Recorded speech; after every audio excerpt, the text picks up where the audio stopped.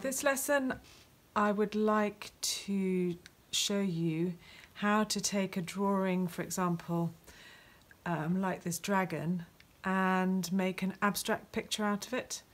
So you can see, actually these books are really helpful. This is a how to draw magical mythological creatures, but any how to draw book will show you the process of making and building up a creature from simple abstract shapes. So all we're trying to do now is to take a creature and work backwards towards working out what are the basic geometric shapes that build up this creature. So I was just going to try and have a sketch of it. We could try doing it the way they teach me how to, with 2 circles.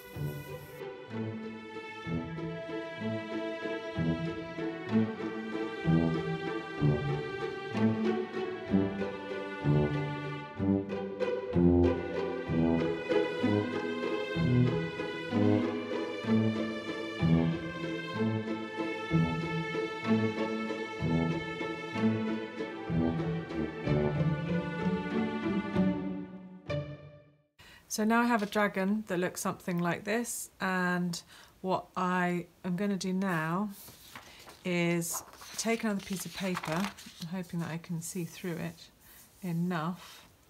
Not sure I can, this is quite a thick piece of paper. You can always put this up against a window to have a look at your shapes. But what I would like you to do is to start seeing different shapes and then maybe transfer them and around your page.